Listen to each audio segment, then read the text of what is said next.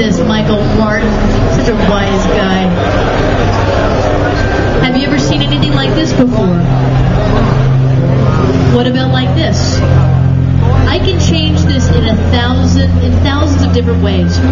What you're seeing are 500 links pulling from over 20,000 different content sources, including feeds from Google News, Twitter feeds, live blogs and information about what's happening here at CES, as well as Flickr images.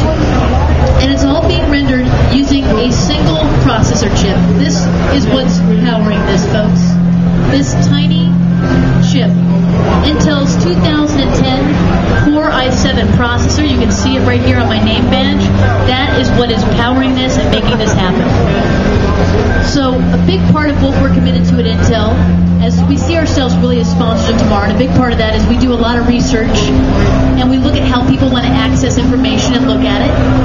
And this is one way in which we see you could do that. So do me a favor, folks. Raise your hand. Raise your hand. All right, you ready? Those guys with the hands up, take 10 steps forward. 10 steps, that would be in my direction. There you go, the stress. Pick a cube. And feel free to pick a cube on Mike's area.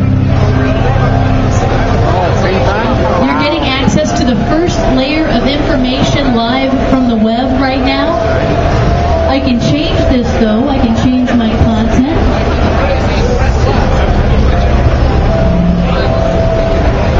And I'm doing that on the fly, so you can just see how responsive our 2010 Core i7 processor is. Now I'd like to invite this group to join us. Step in. We could have gone deeper, but can you imagine if we did that? You guys would be here all day long.